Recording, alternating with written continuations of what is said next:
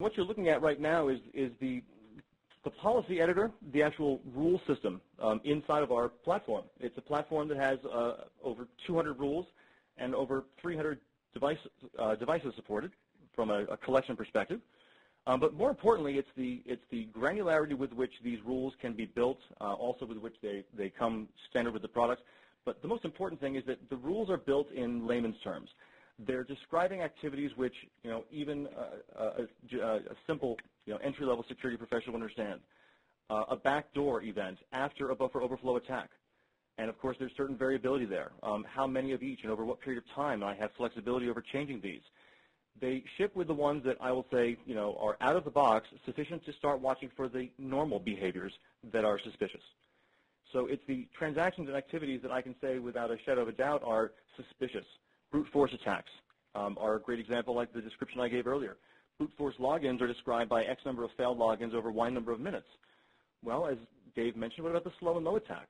What about the guy who's smart enough to know that if he only tries to log in 4 times a day and then moves on, he can do it over a course of 6 months and never be seen? So the ability to take those durations and span them out very long periods of time is critical. But more so, it's the ability to take the queries that are now being built as part of that event correlation application, the ECA. Take the terminology and understanding of what that pattern looks like and play it back over historical data. But in terms of building rules, in terms of taking this infrastructure and understanding enough about your environment to build your own Boolean equations, you've now got the flexibility to do so with literally a system that allows you to paint on the screen what those event patterns might look like. So for instance, I could very easily generate a report or, build a correlation rule that asks for the following equation. A few things might be relevant to watch for in my expression. I'm going to say, generically speaking, that I'm going to, by watching for something like an unauthorized access by a user other than admin, I'm going to say that the user that I'm going to watch for might be outside of or not in a group that I call my authorized admins. And just so you know, the authorized admins is an array. It's a variable that I create in my system that allows me to name those individuals who are, of that terminology, they're authorized to perform administrative transactions.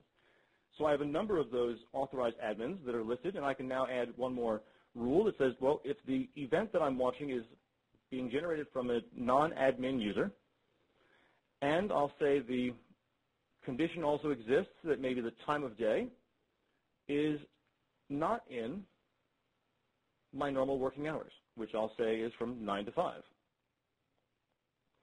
And if the 9 to 5 value is not met, and the username is not one of my admins, and I'm already hitting this equation, but let's make sure we're looking at the exact things I'm watching for necessary for the transaction. I'm going to specify as well that the type of event that I should be watching for is in my normalization pattern identified by the following.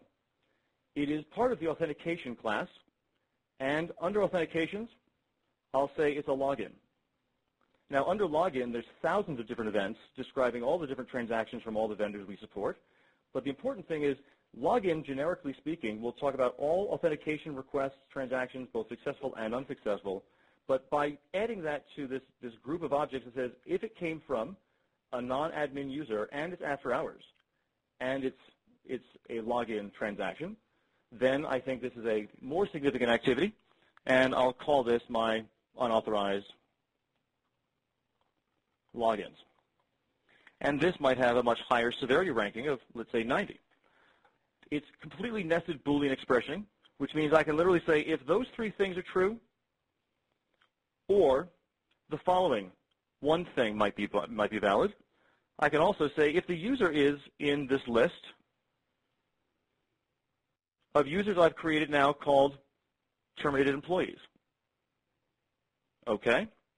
So if I have any event from a terminated employee, or I have a login by a non-admin user after hours, then this equation would be true, and I will then send a new event, this new incident level description called unauthorized login with a higher severity level. And that, of course, can then be the trigger that might send notifications. It could send reports or identifications.